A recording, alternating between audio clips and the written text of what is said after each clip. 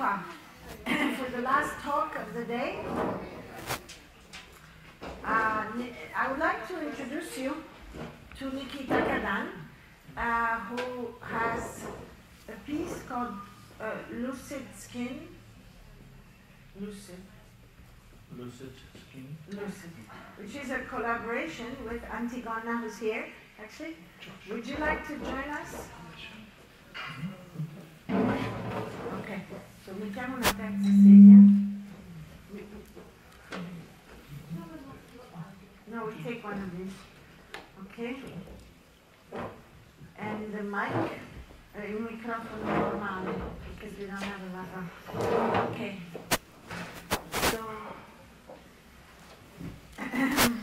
So, La Mostra, the exhibition contains a program of films that are in the video-based work, single screen, which are in the theater of Castello di Rimini.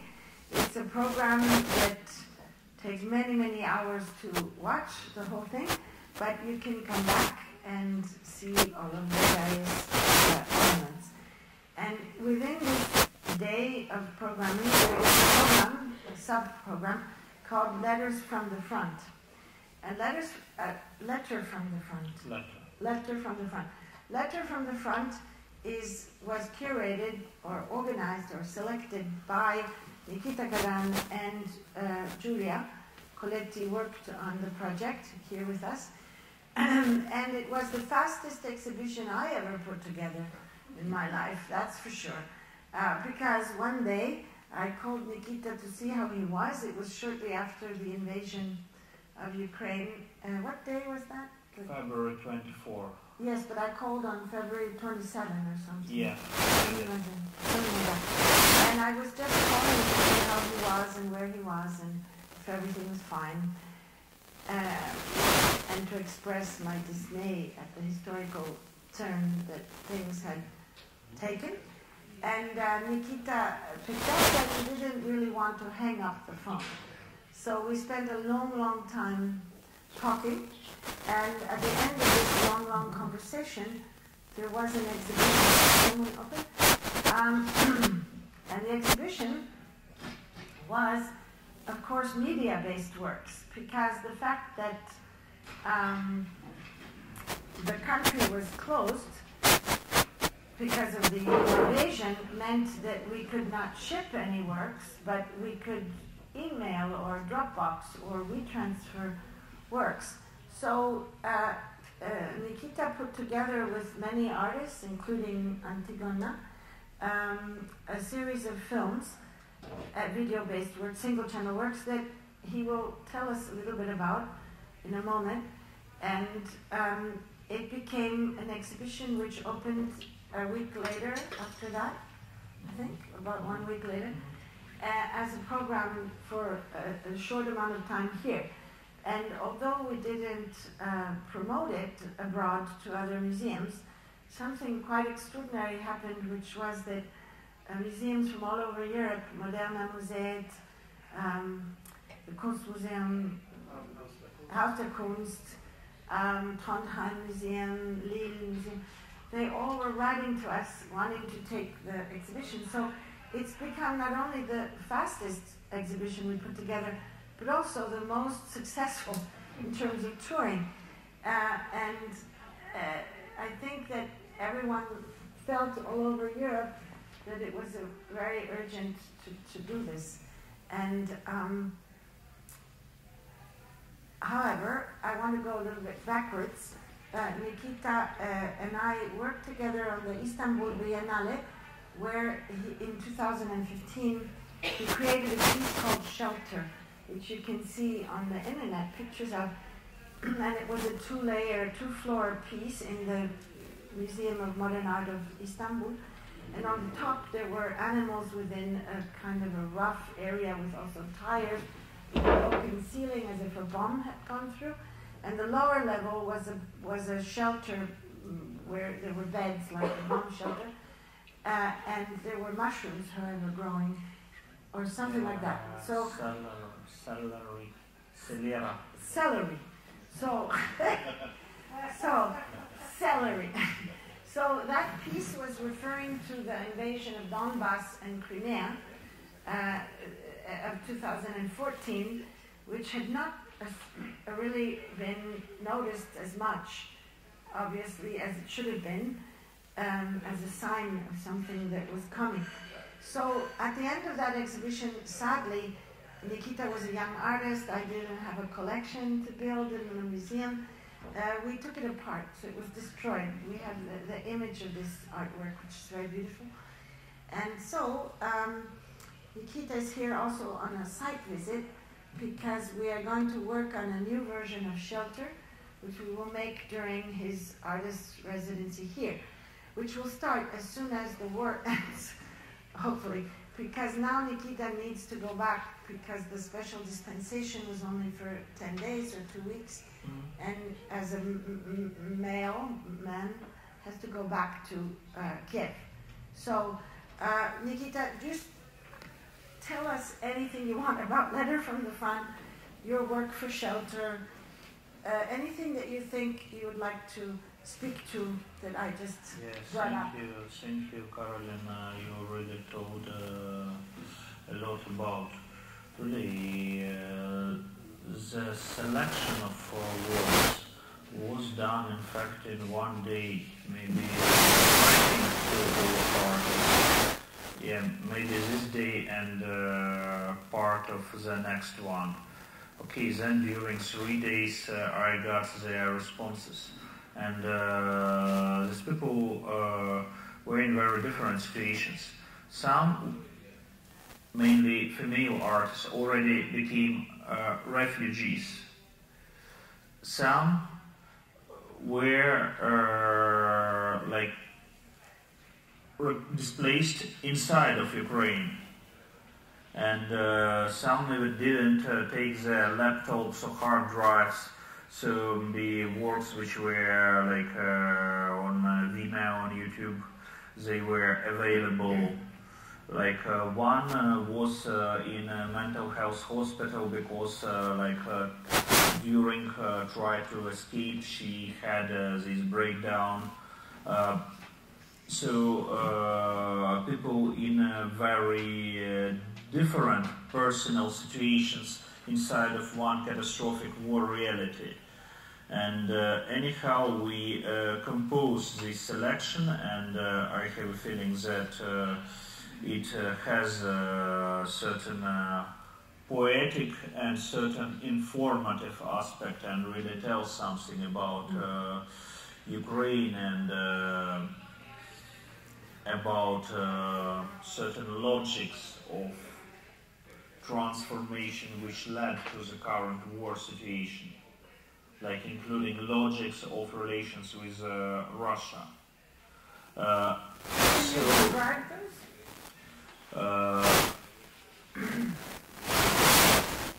The be described through the war, but Birmingham ornament of Yuri Lederman. You could see how the standards of Soviet speech, Soviet thinking, these thin and delicate internal codes of closed society, which develops its own Aesopian language. Zombie? Aesop. Oh, Aesop, like the fables. Yes. Aesop language. Aesopov язык, in Russian. Right. And you see how it transforms to a pure absurd, how, entropy of thinking and speaking step by step destroys all these internal codes and conventions of post-Soviet societies, how these post-Soviet relations fall apart. And there is one moment when a group of Odessa artists and also some stand-up actors sit on a balcony in the center of Odessa, and they drink wine, and they have this very special Odessa-style talks But then one of them stands and starts from the balcony pronounce famous speech of Joseph Stalin when Nazi Germany intervened Soviet Union. And it happens like out of the logic of the talk. Just, you know, some, you know, like prophetic speech, like he got some spiritual impulse and he started to tell his premonitions from the balcony to the people around. Or the works of Yaroslav Futrinsky with transparent flag, with burning flag, with him standing on a big stone on a place of revolutionary manifestation from 1905, with his left fist placed like this, but it is burning. It's covered by some burning material, and his left hand is burning, giving a lot of black smoke. Or works of AntiGonna or Alina Kleitman about like Kiev underground queer scene, about this freedom and diversity between Ukrainian young people. And it's so different from this Russian propaganda narrative of nationalist and ethnically and culturally homogeneous Ukraine, who is based on like pure resentment and just hatred to Mother Russia. Which is the narrative that is constructed in Russia. Yes, exactly. And real Ukraine is so different. And just when you look at this like Kiev underground, like club techno music queer scene, you understand that all this Putin's image of purely nationalistic Ukraine is a pure bullshit. Yeah, lots of other stories. This exhibition, Letter from the Front, is full of stories, told in very different manners, mainly very poetical, but also very political. And the title, A Letter from the Front, is taken from iconic socialist realist painting from Russian official Stalinist artist Aleksandr Laktionov, who, by the way, was one of these, you know, like predecessors of hyperrealism. Like first Isaac Brodsky in 20s and 30s. Due to his photography a lot, depicting like Lenin's speeches and some sessions of Politburo. And then Aleksandr Laktionov started to make like this post-photographic painting. And I took the title, which is also a certain code of post-Soviet cultural community, like everybody from like this elder artistic community in post-Soviet republics obviously knows what is a letter from the front, Pismo s fronta, where a group of people somewhere like in central Russia meets an injured soldier who returned like from the front, bringing letters from other soldiers and reading them to their mothers and relatives. And there's so much sun and everybody's smiling and believing that victory will come very soon.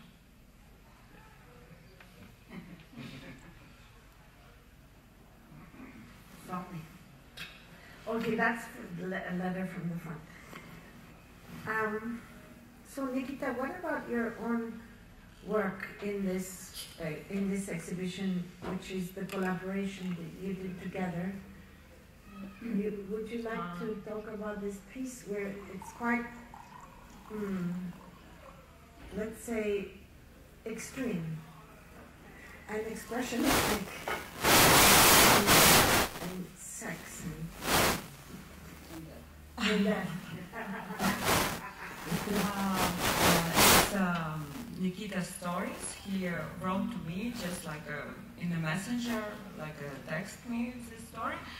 And when I read it, I think I feel this atmosphere, feels just tragedy, and I was very excited and ready to shoot it.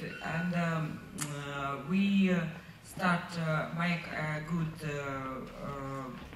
script, and it's a true story from Nikita's life and his problem and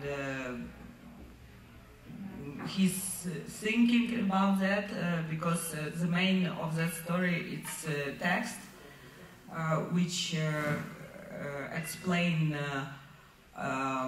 all I think all troubles in your life, all faults in your life comes to be to better side, but you must to have a brave and life and death to understand this process. So I think we had a good work. Somebody tells that it's very cruel to use some problems from the another people to show it, to exploit, yes, and the problem, you mean the cutting? Yeah, self-harm. I wanted to be exploited. You wanted to be exploited? Yes. And for a lot of people who saw this film say that I also had those problems like that, self-harm. I never think that somebody from my friends also has this problem. Cutting, yes. And when I showed this film, a lot of people was very thankful about that because they saw the situation in another side.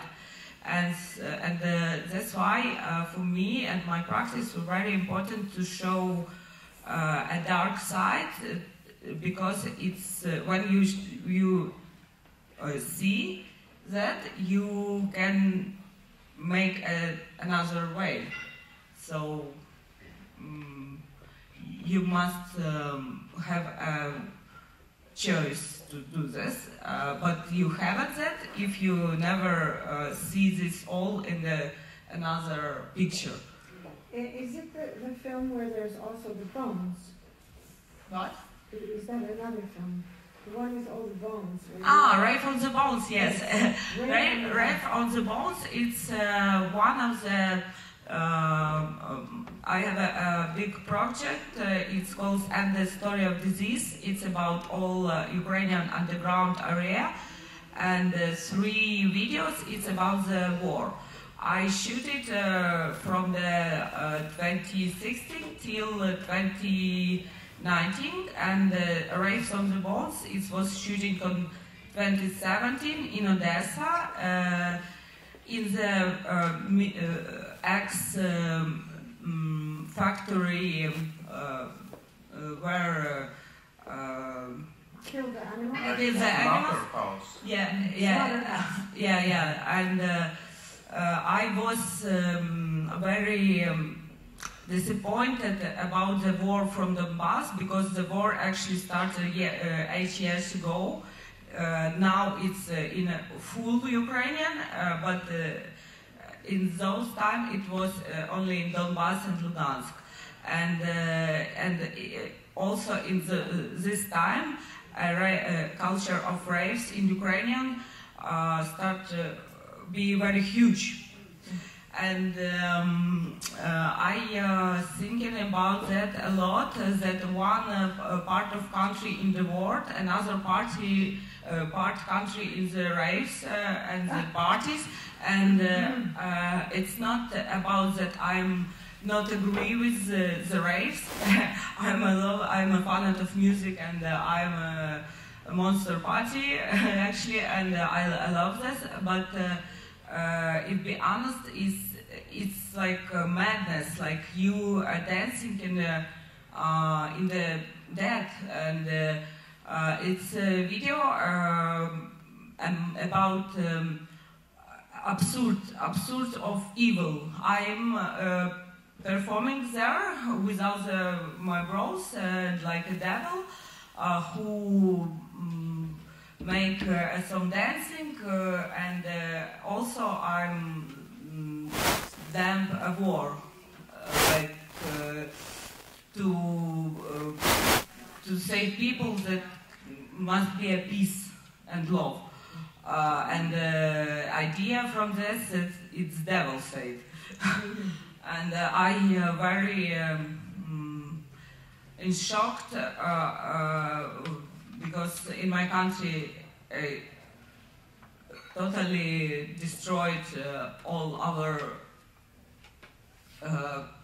clubs culture, what was very huge, and I very disappointed about that, because it means that all freedom what Europe gives to us, because Kiev calls a new Berlin, and a lot of people from Europe comes to us to this raves to hear real music, to hear atmosphere, to feel a freedom. Now it's they can dance on the bones, but they don't want to even came because who wants to do that? And I think in the future, very fast future, someone will stop it, because it will be, I think, not only in Ukrainian. So we must be together.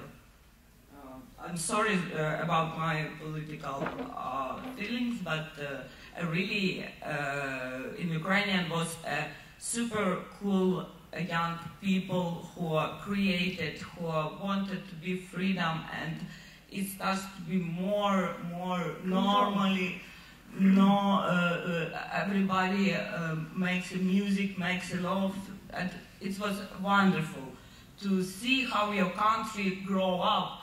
And now it's destroyed, and now everybody, like all people, can't do nothing, and it's awful.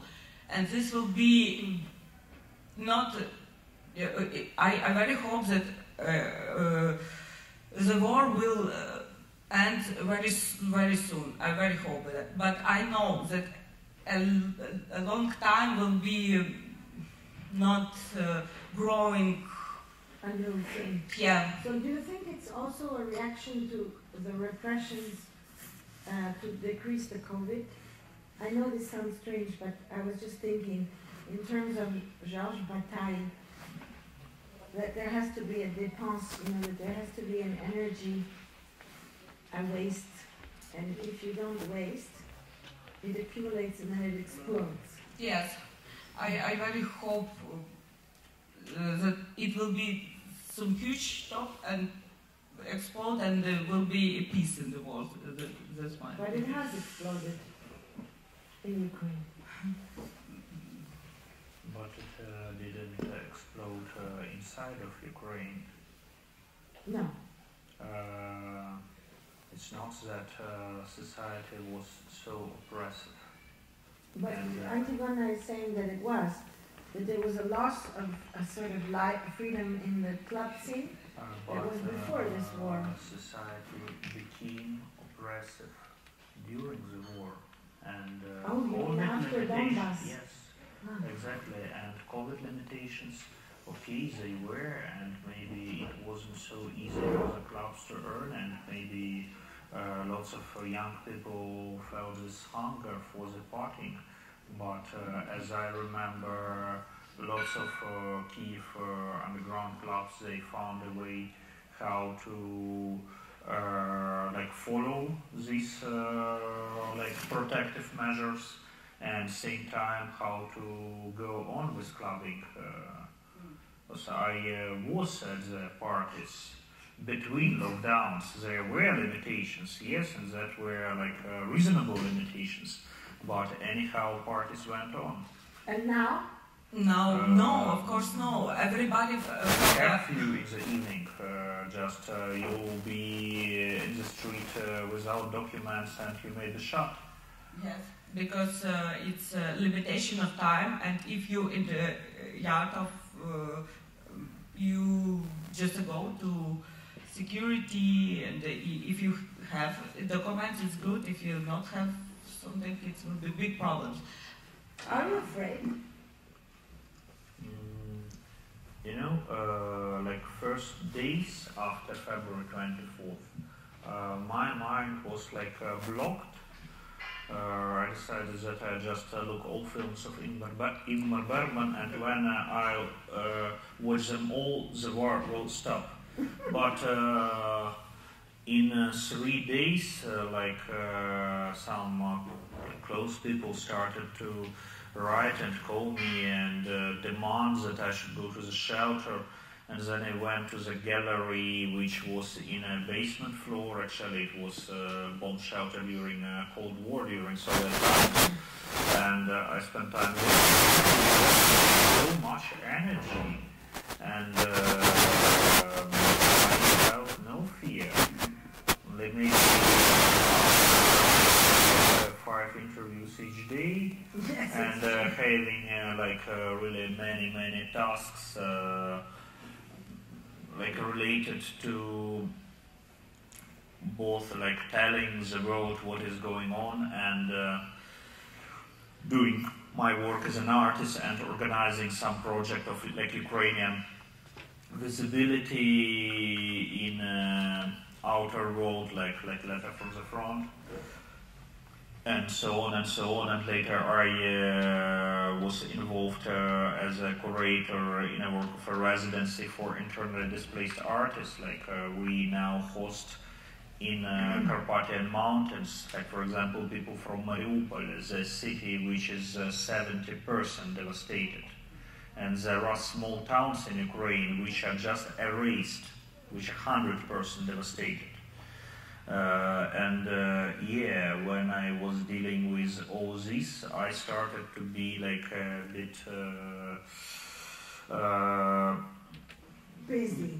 Yes, in a changed, transformed condition of mind. But for first months, when I was in shelter and I was just acting, doing a lot, but quite similar things. It was this, Fordist labor, on production line, when we turn to a post-Fordist regime, when you have to be so inventive. I turned really nervous. But then first months I felt so okay, I felt so well,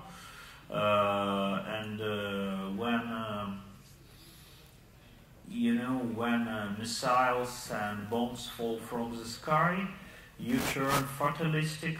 You understand that if you are not in armies, then maybe not so much depends on you, at least on the level of survival, because all these cultural projects of Ukrainian visibility, they couldn't just stop shelling. We could repeat again and again, close the sky above Ukraine, or start the full-scale gas embargo, but for Western politicians and for Western economists, it's two big challenges. So we turned just to some rhetoric playing with Western feeling of guilt. During first months I was really happy and felt no fear. Now I'm a bit neurotic because now we have to be really inventive. We understood that the situation is really for long, that it can cross Ukrainian borders and move to the west, so we are really in one boat, in one burning building with people of Europe. Yes, and I feel that lots of people of Europe already understood this. So now we have to be really inventive. Now we have to look for new solutions. We didn't stop them in a simple way, like in a direct confrontation. And they couldn't conquer, like capture, get us. They couldn't succeed with their like blitzkrieg. So now it turned to war for years, but we had a frozen conflict for, I would say, for 6-7 years, because first 2 years it was an active war. Then it turned to frozen conflict, and on February 24th, it turned to a full-scale invasion, and then to what we can call genocide.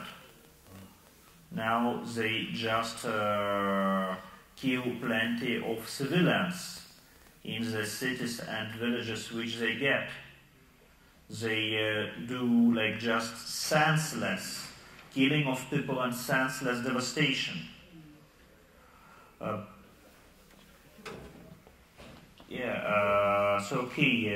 thought is a bit jumping from one subject to other, but answering your question, I feel no fear. What are you going to invent? What do you be inventive?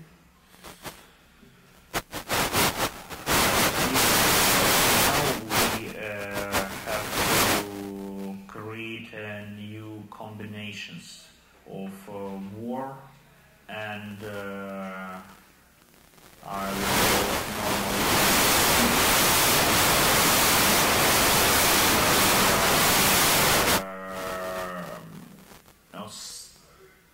idea that during the war you should stop criticize your government and stop any internal critique. It could work when you really have to turn homogeneous for a while, and then you return to this extreme. But what to do with wars which go on for years and years?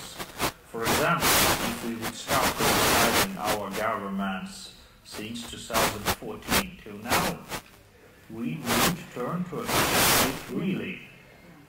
And then we have to combine like the war and the war which is not only about Ukraine and Russia, which is about Ukraine, Russia and at least Western world, at least, which is about keeping our democracy alive, and which is about changing of mind of people of Europe, lots of whom are still not ready to face the reality of like, for example, German decision to stop supporting Ukraine with weapons means that Germany betrayed Europe, not betrayed Ukraine, because they have no right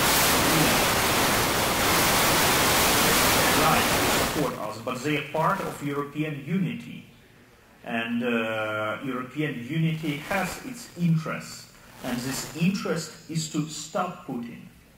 So but you told me once on the telephone that you wouldn't shoot, you would take.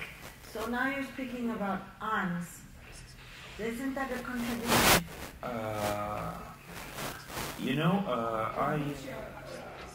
Everybody start to speak about weapons. Caroline, I would like not to shoot, maybe just to throw Molotovs. It's a bit more stylish. You could be a nice person in a circle of because international it makes them the clubs, the ex-clubs, cocktail Molotovs. in hotel and closer and all reviews. Yeah, and when you use automatic gun, you immediately treat him as some reactionary, militaristic, and maybe a dangerous person. So maybe I would prefer to have Molotov as, you know, my red line, my limit, and not to switch to some more technical instruments of self-defense, because I treated self-defense. But anyhow, these are the words I'm saying like by phone or saying from the stage. But practically, I spent months under the shelling. Like the area, like 2 minutes walk from my apartment was devastated. Like there was a Hiroshima. Sorry. I feel it on a very, you know, practical level. It touched and it changed my sensitivity. Anyhow, I am dealing with images, sometimes much less with words.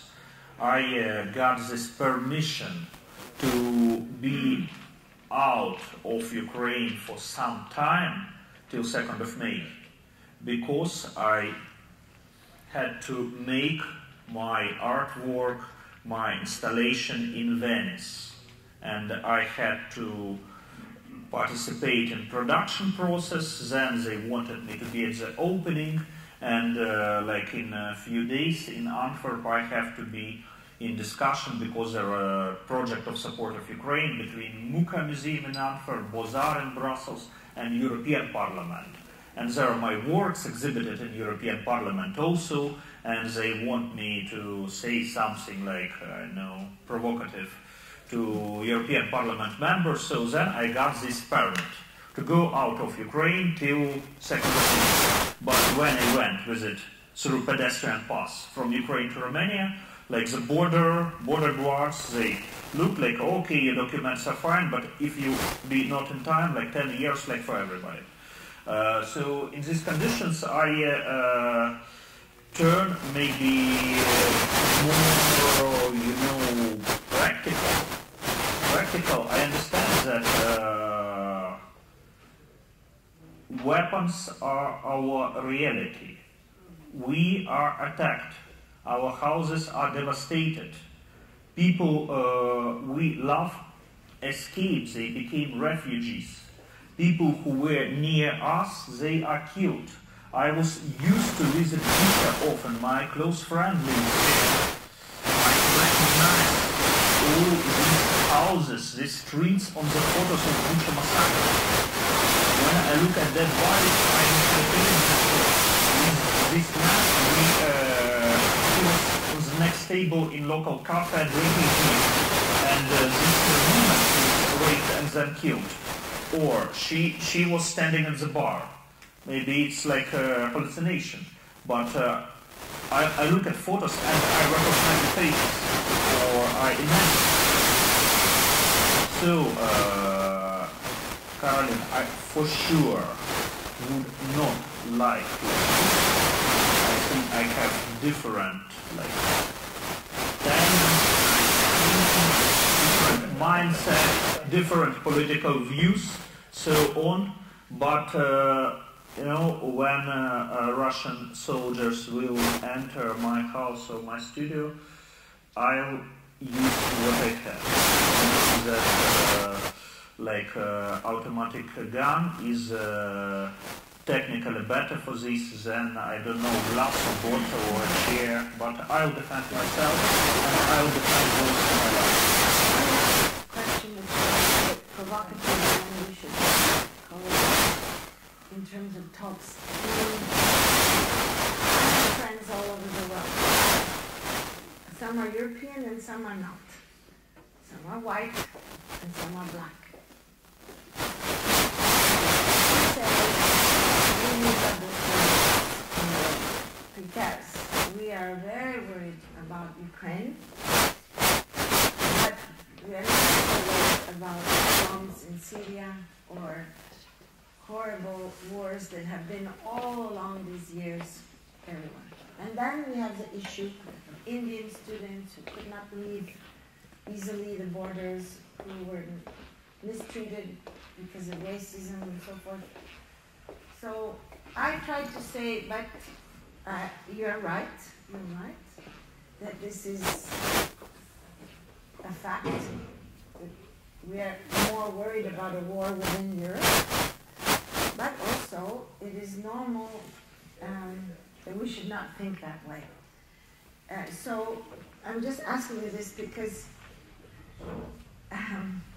it is what I hear, the Europeans are now worried because they are bombed and their children are dying, but they were bombing other places just a short while ago and nobody talking about the babies and the rape. So, well, somebody. Not main media of the West. That's not their problem. No, it's, well, she's saying it's not your problem. But I just want your opinion on this because there is a strange situation of proximity. I mean, I tried to say, but if my child is dead, I'm really devastated. If my neighbor's child is dead, I'm very, very sad. If my city, there's a child that's dead, I'm also sad. But there's something that causes in me a guilt of not being able to have the same amount of empathy the farther the distance is. So I just want to know your thoughts on this, if you're aware of these debates. Yes, I am aware of these debates and I have a very simple answer. Please worry about Syria more. Yes. But please do not worry about Ukraine less, because just because you didn't worry enough about Syria when it was needed. Like, if you have some limited amount of empathy and support, just please share it equally. But if this amount is growing, don't say we'll not give you this amount you need, because before we gave less to those guys. I totally understand, for example, really in other contexts it would be irresponsible to say I understand people of Aleppo, but now I understand people of Aleppo because Russian Federation appointed General Aleksandr Dvornikov, who is responsible for Aleppo, for using phosphor bombs, for using chemical weapons. They appointed him to be head of Ukrainian campaign, and like an absolute butcher, like one who brings humanitarian catastrophes, one who is a professional in the field of war crimes. Now from Aleppo he is sent to Ukraine. So I understand people of Aleppo. And people from Syria also understand us. I had example from my new life. I was in Berlin when I escaped from Ukraine and was in Berlin. And I had a conflict with a Russian speaker woman. She, in the first sight, understands that I'm from Ukrainian, and we start argument, very quiet, and was very big conflict between us, and from the German people, they just go through, they just go their face, they don't want to make something in this conflict, to calm us, and after a few minutes, Syrian man comes to me, because she already called the police, and they just start to scream on her, what you do, what your Russian do with us, and now with Ukrainian, and they was very kind to me, they helped me, and it's was a problem with the Syria, and it must be end must be finished. And nobody don't want to finish it, so now it's a problem in Ukraine, most closer to Ukraine, to Europe. And what will be after, we will see if we don't manage it somehow. Okay, well, any questions? Any comments? Yes. C'è un microfono? Poi direi che questa maratona per oggi di parole di opere. I would just comment.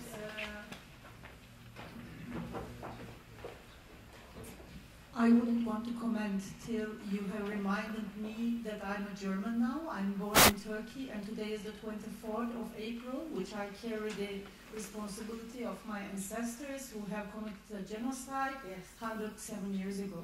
So that's why I want to comment on that we are all responsible. And in this exhibition, I remember again a curator and a director of a German institution when I saw Girada's verses, which is connected to all the history. So I don't want to extend it to the 500 years history of the genocides and the exploitation. But if we, as practitioners, don't keep it real and always put on it on the public and media, it's not going to change. So we are going to not learn from Syria. We are not going to learn from what is happening now. So it makes everything useless if we don't remember. Germany just stuck, as we see also in the pavilion in the Second World War. What happened before their cruel commitment to the Armenian genocide, they never give it to recognition. So I just want to say, actually, we have to think what happened, and we have to think it further and actually put more in action. So thank you for doing this work in the last horrible 2 months. I can imagine what is it to be, but I think I appreciate that you are here and giving the work to us. Thank you.